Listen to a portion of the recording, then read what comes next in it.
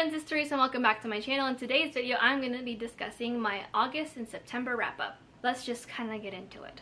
So I think, if my math serves me correctly, I read a total of 13 books between August and September. I read 3 books in August, and I almost wanted to make it to 11 in September, but then I was had to film this video, and I had to stop it short. So I read a total of 10 books in September. I think August was a little bit of a slower month. I had like maybe 1 or 2 5 stars, and then I had a lot of good reads in September that I'm really enjoying and really excited to share with you guys. So I'll start in chronological order, more or less, and let's dive into the books that I read these past 2 months. So one of the books I read, I did a full-length review for, and that is Damned If You Do by Alex Brown. This is a YA horror comedy novel, perfect for the spooky time, following a young girl named Cordelia, or Cordy, who is just trying to really just live, trying to just like pick herself back up after her father mysteriously left town one year. That is until she finds out during the week of her city's founding that the only reason her father left was because she accidentally summoned a demon and dragged her father to hell. Now, several years later, it's time for this demon to collect on her deal, and she is stuck now trying to trap a stronger demon into something else. I gave this a 5 out of 5 stars. I really enjoyed this book, and I won't go too much into detail because I do have a full-length review for this book, but it is a very strong debut, and I loved the aspects of the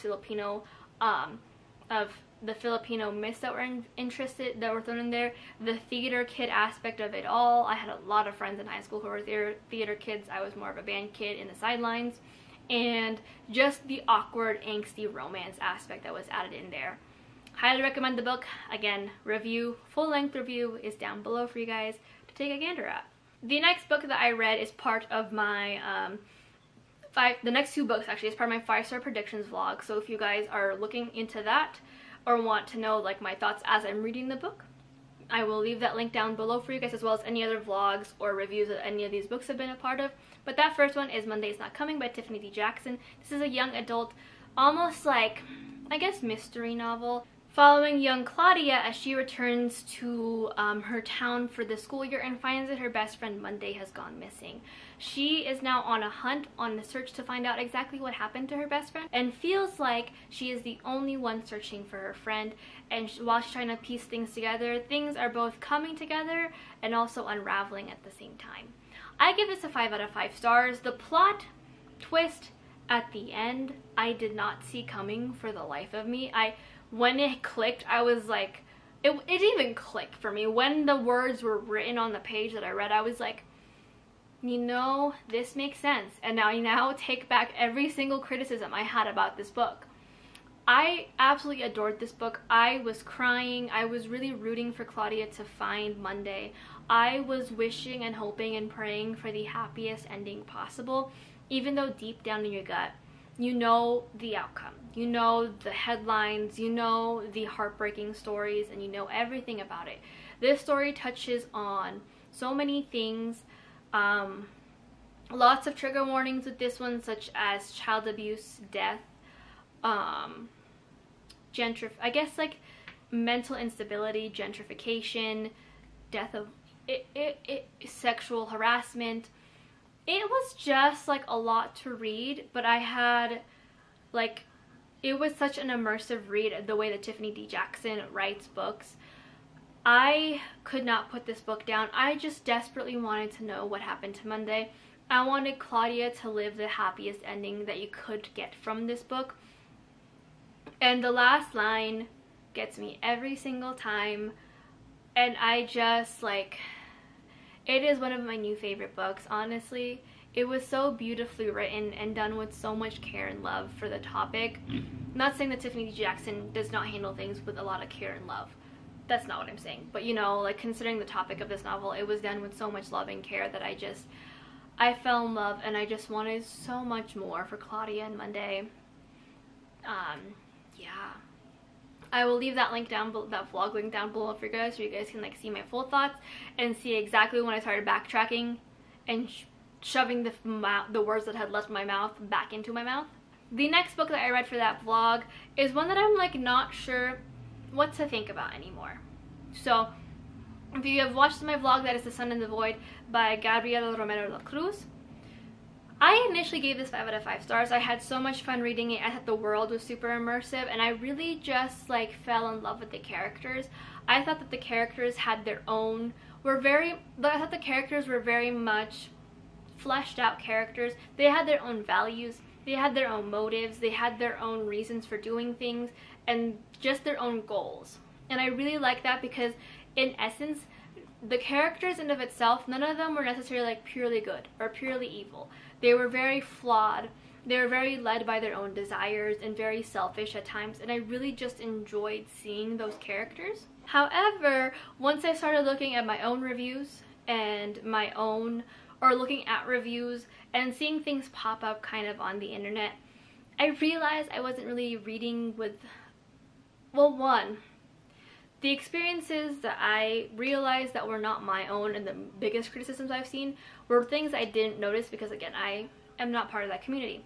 A lot of people had, which I didn't really catch surprisingly, a lot of people had, rightfully so, criticized the usage of like using savages, I think monsters, as a term for the indigenous community within this novel.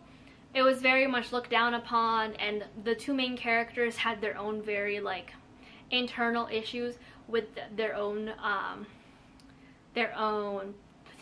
things that were never, their own species, I guess, or race that was never really discussed inside within the confines of the pages.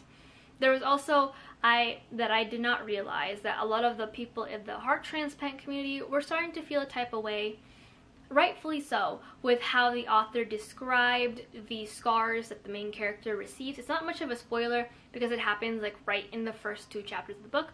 She ends up receiving the equivalent of a heart transplant in this world, and they use the dark magic to give her that heart. And the descriptions of her becoming monstrous, of her having these ugly descriptive things, was rightfully so very hurtful. So I, along with other things, like, I enjoyed this book, yes, and did I think the ending was like, this is literally just the cartoon villain telling me every single thing that the reasons for all the things they're doing? Yes. But the reason why I'm so hesitant to give it the rating that I initially gave it in this wrap-up is because of the things that have hurt other communities. And I don't know, I just, you know, like, I guess until the author does come out with a statement on the matter, on like maybe why she did it this way, or like maybe explain that these things will be explored in the future novels, I am just gonna like put my actual rating of this book on the back burner. Again, my vlog is out for you guys to see, so you guys can see actually my full thoughts as I'm like reading this novel and like quite thoroughly enjoying it. But like looking back at it now and seeing some critical thinking and some thoughts from other people who have been hurt by this, I can't, like, as a reviewer and as a person who wants to recommend books that will make people feel in like ways that they want to feel, you know, and like make them feel represented in a way, having a book about indigenous people be directed to as monsters and even see themselves as monsters, as well as having someone who had a very life-changing operation that saved her life view everything about it as disgusting and ugly, which is something that actual heart transplant patients do actually struggle with. I just can't bring myself to do it. So like, yeah, so take with that with what you will. That's all I can really give you, because again, not very sure with what to do with this situation, because I am like torn, but then I also know better. So the vlog is down there for you guys to peruse if you guys want to see like my full thoughts. If that'll sway you one way or the other, if this review will sway you one way or the other, it's really just up to you. Moving on to my September TBR wrap-up, which is a doozy because I read a lot of different books and a lot of different times. So the first one that I'll start with is a nonfiction book, and that is Don't Text Your Ex Happy Birthday by Nick Viall. I gave this a 4 out of 5 stars. If you guys don't know, Nick Viall is like a TV personality. He's a podcaster and a social media influencer. One of the few white men that I trust with a microphone, if I'm being honest. I have been following his podcast for a bit since I was introduced into the Bachelor and Bachelorette series. But this is basically, like as it sounds, a dating advice situation where he talks about his own personal experiences, the dating world today, and how to navigate it more so from his perspective. And you're probably thinking, Therese, you're in a loving relationship. Why are you listening to a white man about relationships? Again, I have been listening to this man for 3 years in his podcast. At first, I was very hesitant because I was like, why would I listen to dating advice? But he, as my sister said, because I had her read this book before I did, he just sounds like a very, he's very big brother in the way that he speaks and the way that he gives out advice. He's very much the person that's like, I can give you the advice and the solution that I want to see for you, but if you are not in this position to be ready for that, I'm just going to give you the advice that will help you come to a decision on your own and maybe figure something out by yourself and the advice that you want to hear. Again, it's very a big brother. It's very much, I care for you as a person and I want you to make decisions, but I also understand that sometimes we're not ready to make those hard decisions yet. So I gave this a 4 out of 5 stars. I really did enjoy it. I will be recommending it for you guys if you guys are like maybe starting to date, if you guys are maybe in a relationship and you're just like feeling weird about it. If you had just ended a relationship, he talks in detail about his own personal experiences, having dated as a person before he met his now wonderfully, I think, wife. Highly recommend the book. It's such a good read. I think the only thing that I had an issue with is that there were definitely some parts that so if you guys have listened to his podcast, Nick is a rambler. It's no surprise it's a little bit the rambling does carry into his own novel that he wrote himself. So that's the only thing that kind of dinged me, was that I was like, I got the point a couple paragraphs ago. I don't need another anecdote. But again, probably something a big brother would actually do. I don't know. I'm the eldest of the family, so I can't confirm nor deny if big brothers ramble.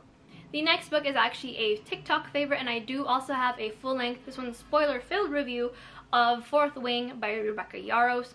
This is an adult high fantasy romance novel, or a romantasy as people like to call it these days, following young Violet as she is forced to join the Writers Quadrant and become a dragon rider in this military academy.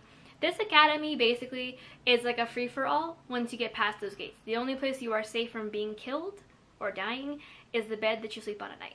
And you have to be in bed at night to be safe from it. I don't know what else to tell you guys. It's all over the place. I gave this actually surprisingly a 4 out of 5 stars. I'm not going to talk too much in depth about it because there's a full-on review of what I enjoyed and what I didn't. Characters were good. Biggest issue was just the world building, which I get in depth with. And the scene where the dragons are getting laid. Probably the moment that I was like, I can't give this book a 5. I can't, in good faith, give this book a 5. This was horrific to read. I will leave that review link down below for you guys so you guys can go ahead and see what you would like. If you would like to read this book or not, it's all in there. Then I'm going to talk about the next 3 books, and that is because I did them in a 24-hour readathon. But those books are the Princess Diaries books. I read Princess Diaries, and this follows young Mia as she finds out that she is not just a girl from New York just trying to live her best life. She is actually a princess, and because due to her father's testicular cancer, he can't have more kids, which means she is the only heir to the throne. So she, at a lovely ripe age of 14, now has to grapple with the fact that she is going through puberty. She is flat-chested, which she mentions a lot in these books. Too much. And she has crushes on people, all while trying to go through princess training and keeping it a secret. I'm not going to go too in-depth with all of my thoughts on each book. I will just instead leave the link to my vlog for that link down below for you guys so you guys can see all of the books that I have had, all the thoughts that I had between the books. I do think I will be continuing on with the series. I have heard that the rest of the books do get slightly better because in the original 3 that I read, Mia is like a really baby leftist, and like as baby of a leftist as you can get in the early 2000s. I think those books came out. Like, her mom cried when she dated a Republican, which I deeply understand in my soul. I think I will be continuing on with the series. I want to see where it goes. I want to see the parts of it that everyone seems to really love, and I believe that the books, as they go on, as they follow Mia in age, change in the age categories of the books as well. So we'll see how it goes. I know the latest book came out was about her trying to rule a country while there's a freaking pandemic going on. So I might stop before then because I don't know how to feel about reading about current times right now still. Still not there. Still not there in my healing journey with regarding the situation. It's not going to happen. The next book is an ARC that I received that is out now. and that is Always Isn't Forever by J.C. Cervantes, or J.C. Cervantes.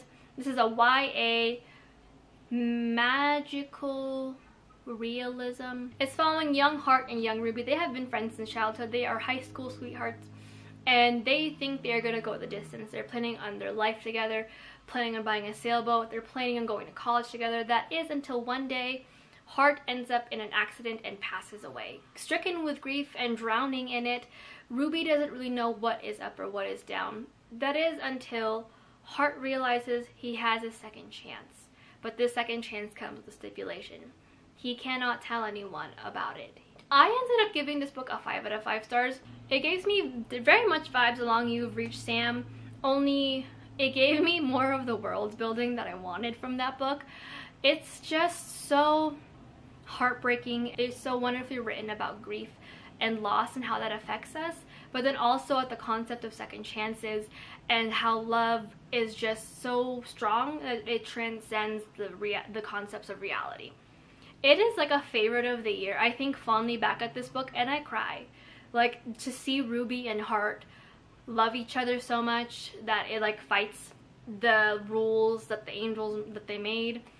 It's so good. I highly recommend this book. It is going to be a favorite of the year, and if you guys haven't picked it up, I highly recommend it, especially if you're a fan of You've Reached Sam. I think this book will definitely pull at your heartstrings and you can see the similarities. The next book is a part of a series, another arc that is out now, and that is House of Merion by J.L. This is a YA high fantasy, like urban fantasy novel following a young girl whose name I still do not know. Young Kel, but like it's spelled like Quell because it's short for Raquel, and the entire book, up until someone says her full name, I was pronouncing it like Quell.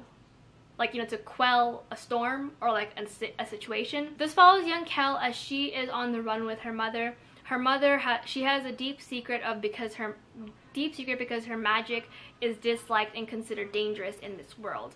That is until she and her mother are separated, and desperate and not knowing what to do, she turns to her grandmother, whom she has not spoken to in. Now stuck in a very scary world, she has to navigate and try to find something to keep her safe until she and her mother can reunite. I ended up giving this book a 3.5 stars. I had really high hopes for this book. I like, especially with the Mortal Instruments like beginning where she watches people get murdered and she like runs away and people are like, I can see you, and she's like, you can see me, I can see you. But I just think the pacing was a little off. It was like very much high school where she's like going to classes, which isn't bad. I like a good dark academic situation. However, the problem therein lies is that it was all that. It was just her trying to fit in and trying to hide these things. And the actual mystery and the separate twist didn't come until much later. And by then, I was starting to lose interest. And when the twist came, I was like, okay, this should have been introduced and hinted at a lot earlier. I felt like there was nothing really much to write home about, if I'm being honest. I was like super invested in the beginning. I thought the world building was interesting and the concept of the powers, but then as I got more, I kind of started to lose a grasp on the plot, on the characters and the characters and like who they were, just because it was just so confusing to me. I didn't see the romance very much. It was just kind of like weird, and it came out of nowhere, but it didn't come out of nowhere at the same time.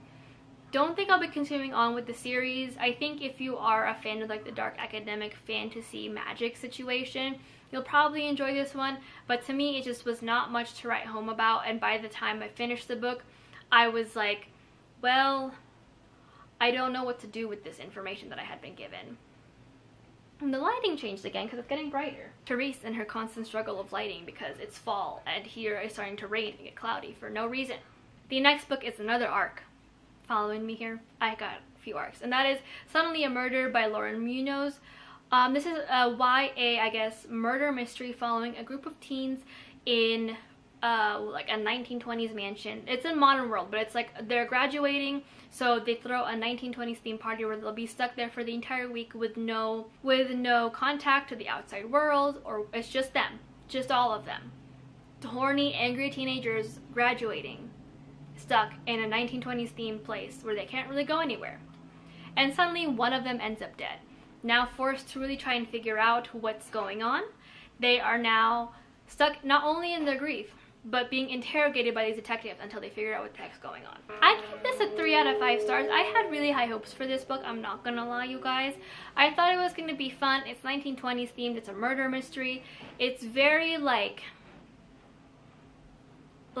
it gives me Knives Out and like Agatha Christie vibes, or I've never read Agatha Christie, so I can only assume. But I was really stoked for this one. My biggest issue for this was that the biggest plot twist in this book, like there are 2 big plot twists. One was like you saw, like you had a feeling. You were like, okay, that's fine. The second one was like, where was this hinted at? Where did this come from? It was never hinted at throughout the book, and then all of a sudden it was the reason for everything. So I was really just like, well, this feels out of left field, and maybe with a bit more editing, because like, you know, murder mysteries, great and all, I love them. To be a good one, you have to litter everything through, and I feel like with the big reason for the murder was not very well trickled through. So I was like, what am I missing here? I don't understand. It made you think that it was one way the entire time, but then it flipped, but then the reason for the flip wasn't well hinted at, so it was just weird. And then, not much of a spoiler, I guess, we watched, the majority of this is through interviews, and it's not like Daisy Jones' interview. It's like, he said, she said, I watched from a literal post in a closet for most of these interviews, so I lost interest very quickly because everything was just being told to us. Nothing was necessarily being explained, the character wasn't doing any digging, and then all of a sudden she remembers what happened and she finds it out, and then it's like you're sitting here trying to piece together something that makes no sense whatsoever. So it was a 3 out of 5. Premise was interesting, characters were compelling, but like compelling enough for me to want to keep reading, clearly, but not enough to the point where I was like, well, this was a wonderfully well done mystery, oh my god. Forever will be thinking, not really, no, I'll never be thinking about this book again. Well, maybe I'll think about it. But it's not like, it's again like same thing with House of Marion. Nothing really to write home about. I think if you're starting in murder mysteries, you might enjoy this one. But if you are like, you've seen enough murder mysteries, you've watched Knives Out, you've seen Pretty Little Liars, all of those like more focused mysteries, you might lose interest with this one. The next book that I'm going to talk about is going to be a new favorite and a new personality of mine, and I'm so happy, and that is The Fiancé Farce by Alexandria Bellefleur. This is an adult romance novel, sapphic romance novel, following Gemma and Tansy. Tansy is tired of being the child who has no boyfriend. It gets bugged every time to get a boyfriend, so she makes up a lie that she is dating the ever elusive and amazing Gemma West, who is a model. That is until Gemma herself shows up at her cousin's wedding that Tansy is attending. Gemma, with her own reasons, strikes up a conversation with Tansy and is like, so we're dating, I guess. And Tansy's like panicking, apologizing, and Gemma's like, no, I can use this to my advantage. We're actually now engaged. And everything is wonderful from here. It was such... Gemma as a character had me blushing from page 1. If you guys have followed or on my Instagram and you saw me share some snippets of the book I was reading, one of those snippets was Gemma talking about how she would, like, if she agreed, she will spend the rest of her life on her knees worshiping Tansy, and they had just met. Gemma was such a beautiful character, and I love seeing like a bad girl character who just wants to do right by her family and herself and things that she's trying to do. And Tansy is just like this, like you would think that she's like very like quiet. She's this bookish girl who never really got along with her stepfamily, but she wants to keep her father's bookstore and just like ride that wave. She's very homely, but she has like a fire to her that I just adored. And the plot of the fake engagement until it turns real engagement and then everything falls apart, and the big romantic gesture after the 3rd act breakup, it was amazing. And I was so happy that I found this book while perusing my library and stuck out another 21-week hold for this book. I was so happy. It's just such a good book, and it was like the pacing was so well done, the characters are beautiful to read about, The writing was like on a different level. I'm gonna go to Barnes & Noble this weekend and pick up a copy of this book, and it'll forever grace my shelves, and I'm so excited that it's just gonna be part of my collection and I get to reread and annotate Tansy and Gemma's love story all over again. That was a really good read. Like, I sat there and was like, oh, can I end the month on this high note? But no, I had other books to read. But it was just such a good read. Like, it was just so good. And so good. The next and final book of this wrap up is actually one that wraps up my reading all of Taylor Jenkins Reid's backlisted works.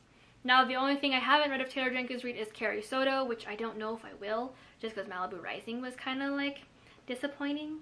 But that is One True Loves by Taylor Jenkins Reid. This is an adult, I guess, like contemporary fiction. I wouldn't call it romance as I have in the past with her books, just because I don't think she really writes romance books. This follows sort of two couples. First, Emma and Jesse. Emma and Jesse are high school sweethearts. They get married, they travel the world, they do everything to their heart's desire. They get married, and just shy of their year anniversary, Jesse is called on the journalist job to travel to Alaska, where unfortunately his helicopter transporting him to the location goes down and people are found dead. They never find Jesse's body, so he presumably is dead alongside the other people. Emma, rightfully so, is grief-stricken. This man has been in her life for almost, like, probably a good decade. And she moves back to her family hometown, desperate for something to comfort her, to be near people that she loves and adores and who love and adore her back. Now, enter Sam. Sam is also part of Emma's high school life. They used to work together at a family store, and they fall in love and get engaged. Now, at their engagement, kind of, not the like dinner, but like, you know, celebrating their engagement with their close family, she gets a call saying Jesse is alive and he's on the way to see her again. Now torn, Emma now has a husband and a fiance and is unsure really where she lands in this. I finished this today and I cried. This is a 4 to 5 stars for me. Again, Taylor Jenkins Reid's backlisted works are probably my favorite of hers, just because I think in the newer works, her characters are such a strong point, and in the backlisted, her themes and her characters are such a strong point of this book. Again, 4.5 out of 5 stars. I loved seeing Emma learn who she is and who she was as she traversed these two relationships. I loved seeing the two boys and how like perfect they were, how well they fit in Emma's lives, and how just wonderful they are. Sam was by far the boy that I loved the most. I love a man who can make a good grilled cheese, you guys. I'm having grilled cheese tonight too, so. But the biggest thing for me with this book was that I talked about this with my own friend Sam, who actually was the one who gifted me this book. But I talked about this with her, and we both agreed that in this one, it is her newer, it is like her older novels, her fresher novels, like when she's still like a young author. It felt like there was a lot of instances where we were being told what to do or what was going on and how to feel rather than being shown. And I feel like the decision in the book was not as like touch and go as I expected it to be. I expected Emma to just be so like torn. I expected like a type of a love triangle that could have rivaled Will, Gemma, and Will, Tess, and Jem. That's what I expected, but I felt like from the get-go you knew who she was gonna choose just because of how it was already set up, you know? So that was my biggest dings, but I did really love this book. Again, her backlisted works are some of my favorite of hers to have read. I will never not rave about her backlisted works, and I wish she'd go back to just like the contemporary fiction of it all, because I think pair that with her more mature and practiced writing, it would be unstoppable. Unstoppable. But that is it for my August and September wrap up. Lots of books read. I'm hoping I'll continue the trend in October, November, and December, because I am like 24 books behind my Goodreads goal because I hit a really bad slump for 3 months. But we're not going to talk about that right now. But yes, if you guys have read any of these books, or if I had inspired you to read any of these books, let me know in the comments below so we can chat about them. All of my social medias are linked down below for you guys if you guys want to check out what I'm reading, what I'm posting, what I'm talking about. But until next time, I hope you guys are having a wonderful week, and hope you guys have a good weekend when this video drops. Yes, and I'll talk to you guys in my next video. Bye.